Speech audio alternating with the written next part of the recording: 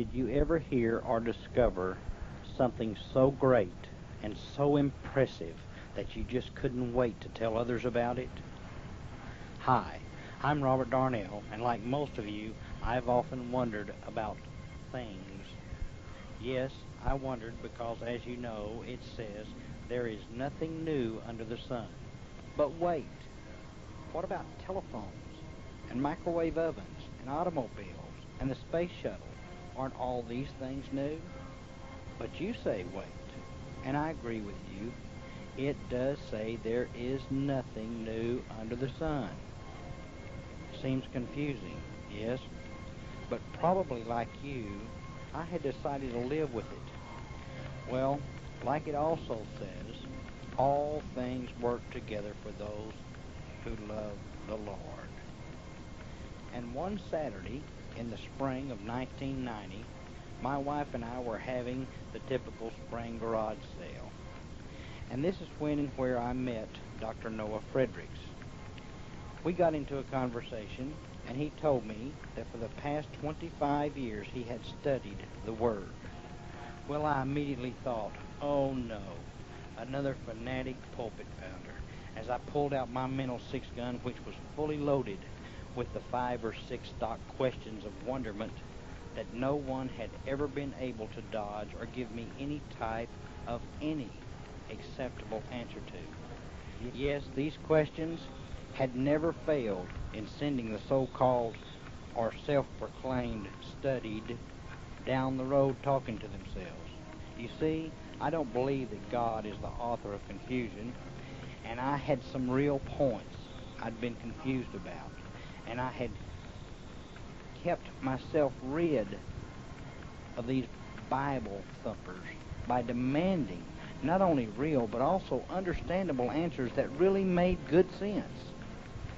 Well, I was going to get rid of this one quick, so I nailed him with 5 or 6 questions, and he just smiled the most sincere and confident smile I'd ever seen on any face in all of my life.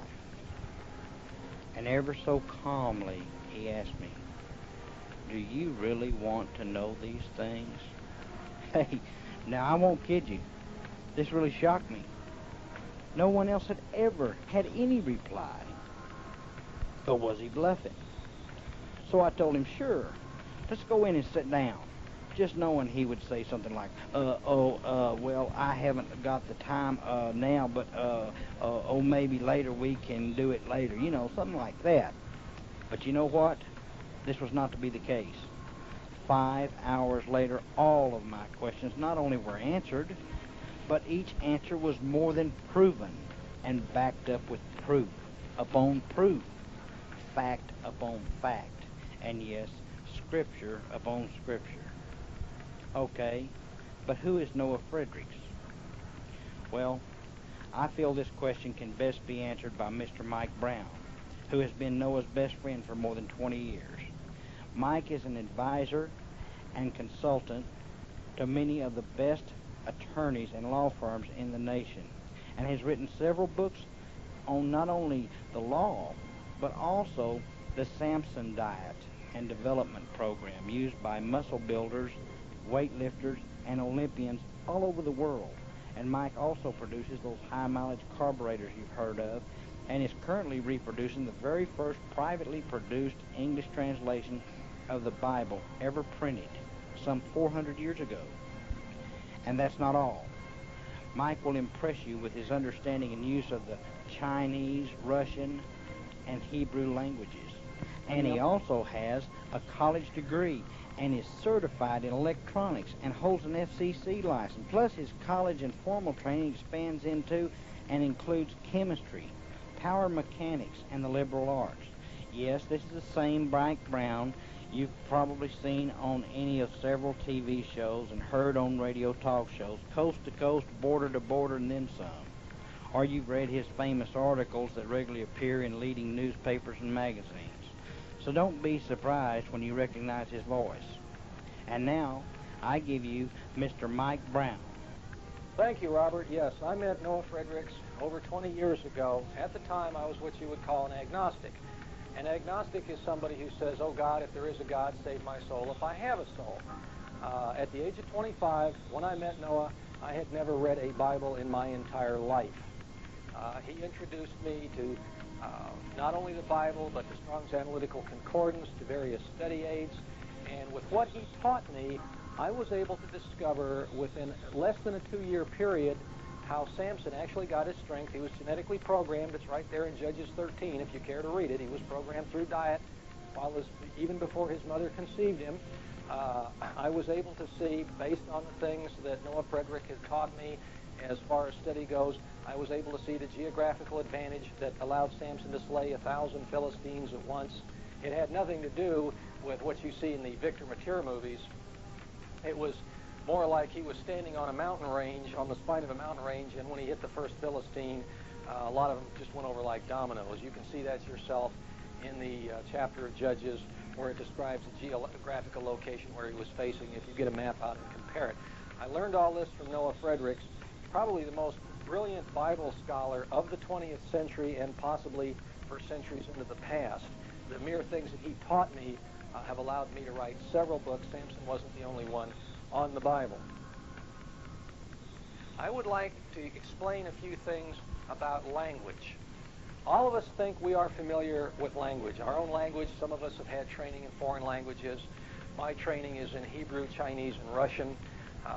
However, what you have to be careful of, and this is true of all languages, is that all languages have sub-languages. For example, in the English language, our sub-languages are based in 3 different groups. You'll also find this true of Russian, Chinese, and it's true of Hebrew, though nobody has recognized it for over 2,000 years. The first is that in the use of language, we have our everyday speech. In other words, if you say in Russian, I want some water, and you translate that into English, and you translate that into Chinese, and you translate that into Hebrew, the meaning is perfectly clear. You will lose nothing. However, there are idiomatic expressions. This is the second basic sub-language that you have in any spoken language. But the third and the most important subgroup, or whatever you want to call it, of any language is the technical expressions. Now, as an illustration of the sub-language or the technical aspect of a language, let's take the field of electronics.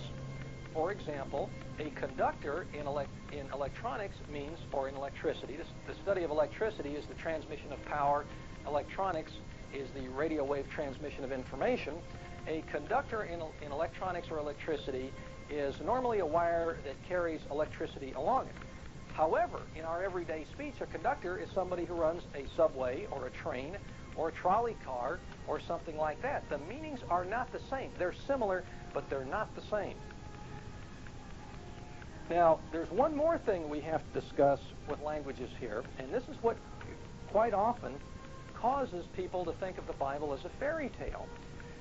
Not only do you have to translate it from one language to another, but even in our own language, words change meaning. For example, there's a passage in the Bible where King Hezekiah says, I prevented the dawn of the morning. Now, you and I can't do that. Neither could he.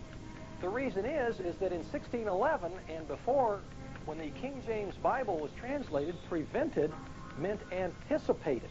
It had a completely different meaning over 3 centuries ago.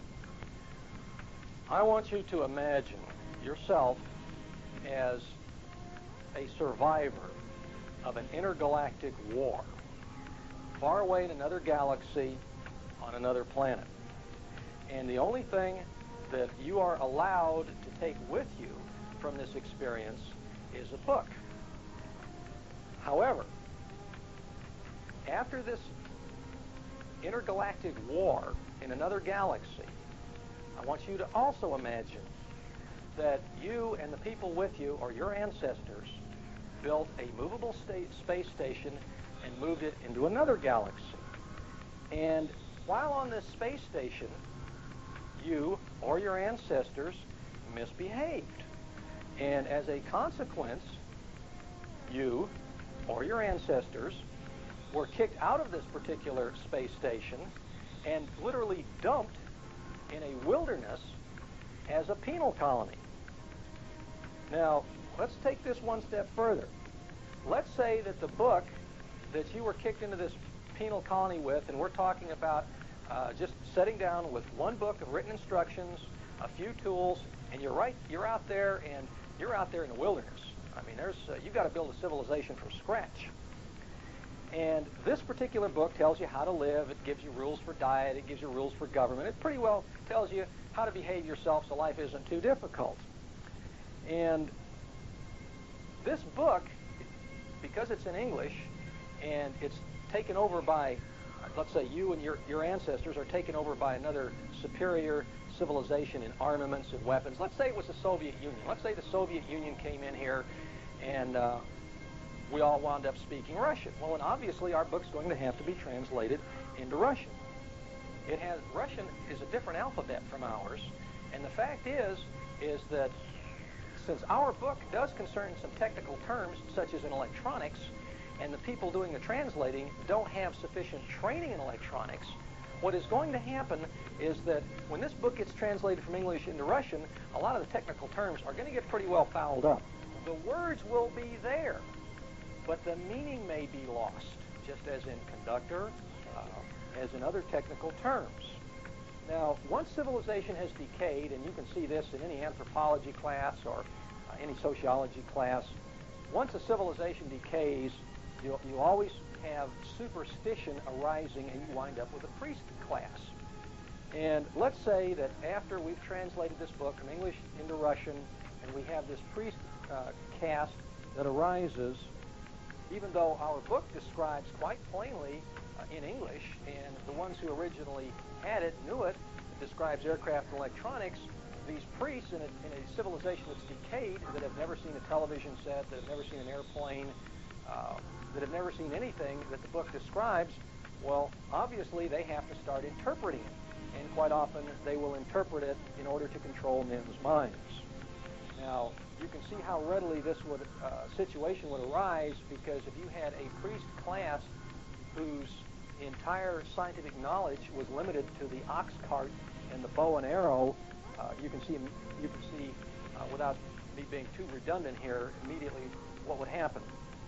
Now, as civilization progresses back up, as it normally does, civilization seems to have peaks and valleys.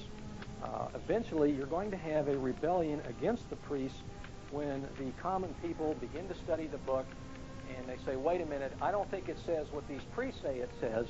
And so pretty soon you have two groups of people. You have people saying the book says this, and you have people saying the book says that. And now, the problem is, again, is that as civilization is rising, even though this book describes aircraft and electronics, if the people who disagreed with the priest are limited to the technical knowledge, say the epitome of their civilization is the musket and the sailing ship, obviously there are going to be concepts there that they simply do not understand. They do not have what is called a frame of reference.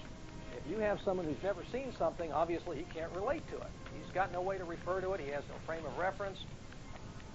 Now, the other problem you have is, and the priests have been overcome, then the people who overcame them, when they start dealing with this book, they're going to have the same mindset or the same frame of reference as the people who had the musket and the sailing ship. They won't go forward from there. They'll just keep retranslating the same words over and over from the English into the Russian, not realizing that they missed something. The original Hebrew language became a dead language 4 centuries before the birth of Christ. Now, the Hebrew language has no vowels. It's written from right to left, and it does not have what we call vowels. Those marks that you see over, above, and in between the Hebrew letters were not put in there until over 1,000 years later by the Masoretic scholars about the 9th century A.D. Those people had no frame of reference that would apply to what Noah Fredericks is about to teach you. Their technology was limited to the ox cart and the bow and arrow.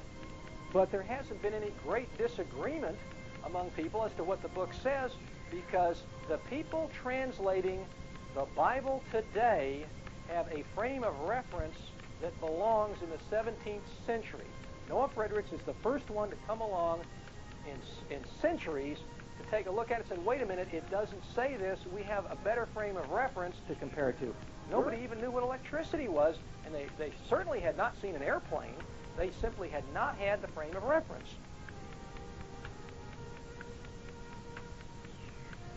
Let me close this and introduce Noah Fredericks to you with these words out of the book of Daniel, chapter 12, verse 9. And he said, "Go thy way, Daniel, for the words are closed up and sealed till the time of the end." What you are about to hear is the opening and unsealing of those words.